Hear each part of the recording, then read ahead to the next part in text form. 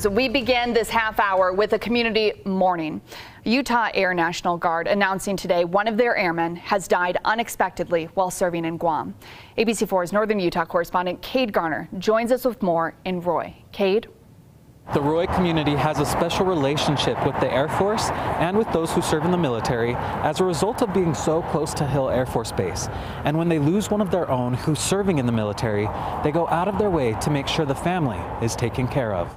This is Tech Sergeant Burton Patrick Jungle, his wife Kaylee, and their beautiful daughter. They are really fun. They both are a military family, both for the Air Force, so they are very into the military. They both are in the National Guard, so they are away as much as they have to be, but they are both really kind, you know, really quiet and to themselves type of people. The Jungles are transplants to Roy, but have made family here, like their friend, Addie Williams. It is heartbreaking. I wouldn't know what to do as a mother, and she's pregnant, has a baby on the way. The Utah Air National Guard says Tech Sergeant Jungle had an unexpected medical emergency on November 25th while stationed in Guam and died in the hospital 4 days later. It was so unexpected. No one had any idea and could have planned or prevented this at this moment. Jungle's unit commander says, quote, "This is a tremendous tragedy for all of us deployed on this mission. Tech Sergeant Jungle was an outstanding airman and performed his job with enthusiasm and a positivity that motivated those around him."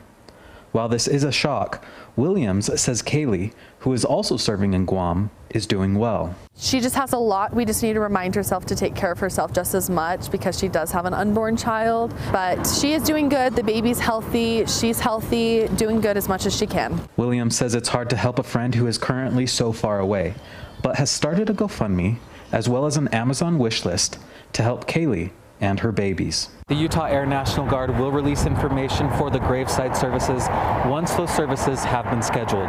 Reporting in Roy, Cade Garner, ABC4 News.